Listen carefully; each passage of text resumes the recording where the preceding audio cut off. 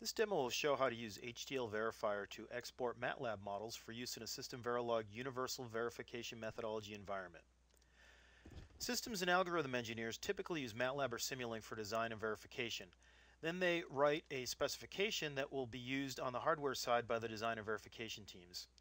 Using this spec, the verification team then has to create and debug the verification environment, models, and tests. But a lot of this was already modeled at the behavioral level in MATLAB or Simulink. Given that verification is the highest amount of effort spent on most hardware design projects, why recreate these models when we can just reuse them?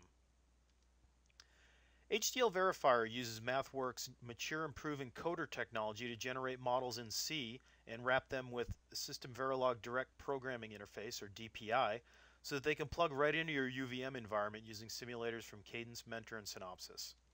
This means that you can now just reuse these pre-verified high-level models. And if there's a spec change, it can be updated and verified at the algorithmic level, and then the model regenerated for verification. HDL Verifier generates everything needed to build the DPI-C component, and will also execute the makefile to build the shared library. And this works for any model that the MathWorks coder products can generate C for. So you can model most anything you need, from digital to analog to any mixture of the two, and it will run much faster because it's behavioral compiled C. This demo will show how all this works from MATLAB. The design under test is an FFT connected to a UVM verification environment via AXI streaming virtual interfaces. The FFT is a complex design. It's about 10,000 lines of Verilog code. And we need to generate a waveform for an input stimulus, and we need to write a checker model that takes the input stimulus, calculates the floating point FFT result, and compares the difference between that and the fixed point hardware design, checking to see that the difference is within our tolerance. So to write these from scratch in System Verilog would take many weeks of manual effort. Let's see what it takes in MATLAB.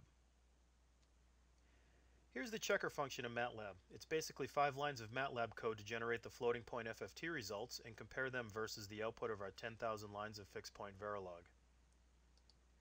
And here's the code to generate our stimulus waveform for the one test we'll run in this demo. The code is very high level, so it would be easy to make changes or generate a variety of stimulus to our design. And finally, here's a script that calls the commands to build our DPI functions.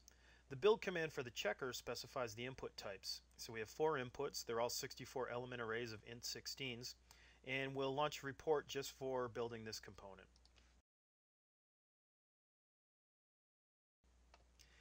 And here's the report from building the checker component, the FFT_checker.c.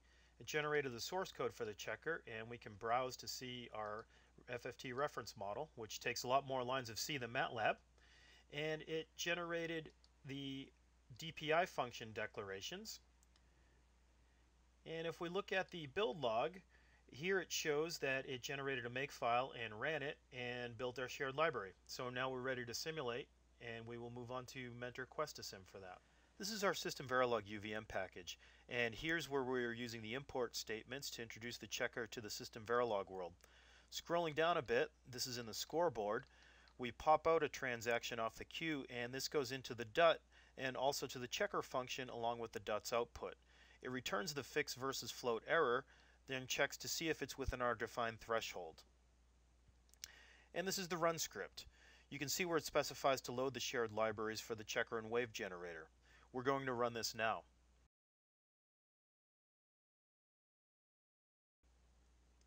So you can see our input stimulus up here sending in the waveform, and then after a certain amount of latency you can see the FFT's output.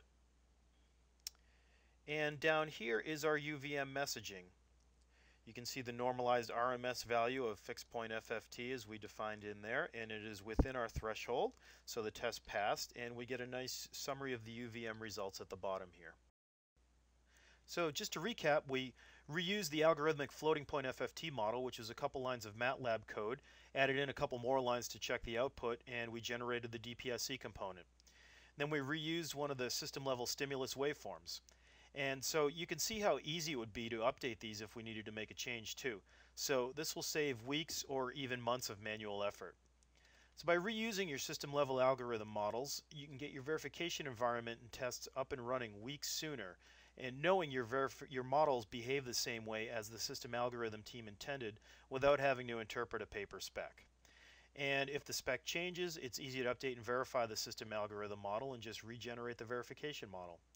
And finally, this works for a much wider variety of models than you could create with System Verilog. So if you would like to find out how you can save weeks of manual work by using HDL Verifier's DPI-C model generation, contact your sales rep or use one of the contact sales forms on the MathWorks site.